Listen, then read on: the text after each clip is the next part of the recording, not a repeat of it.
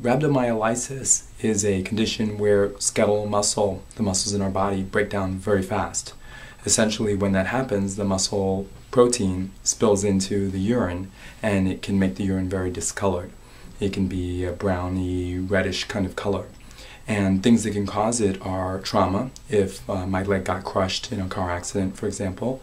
Excessive exercise can also certainly cause it. And our goal is to try to diagnose it quickly and also treat it quickly.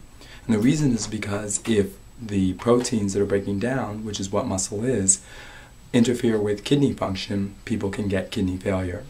And so the purpose of giving fluids is to really essentially flush out your kidneys. Sometimes we'll use medicine and sometimes not, and there can be some other causes that are concerning. Generally, people will do well.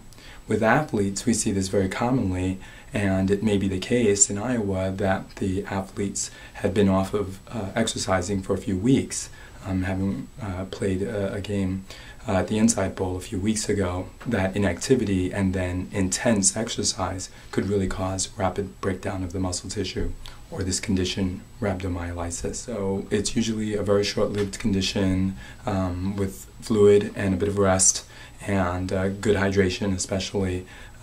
The muscles will recover, the athletes will be fine, but it's definitely something to really try to minimize, because the concern here was that there were so many athletes in such a short period of time that the likelihood that other types of factors like a virus or an illness or a medication would have caused this is less likely. It seems like it was related to all of that exercise, all at a very short period of time.